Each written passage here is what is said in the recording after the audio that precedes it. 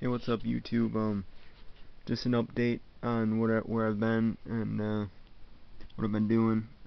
This summer, I'm gonna work on Brick Bazooka, the 12-inch figure. So this is a sketch I did of them. This is gonna be the size reference that I'm working with here. I casted my Commando's emblem, and that's what I based their size on. I got a ruler here. And I got them at about 12 inches tall. I know the CGI Brick Bazooka was looked like he's 14 inches tall when I was standing, but all the puppets I've seen in the movie seem to be about the same height. He's a little taller, I guess. I really should, I don't know, maybe I'll make him taller.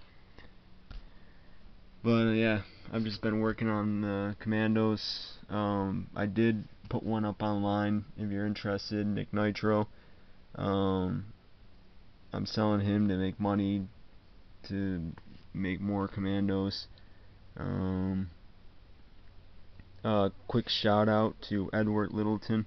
He's doing a lot of small soldier videos. He's making the boxes, he's customizing the figures.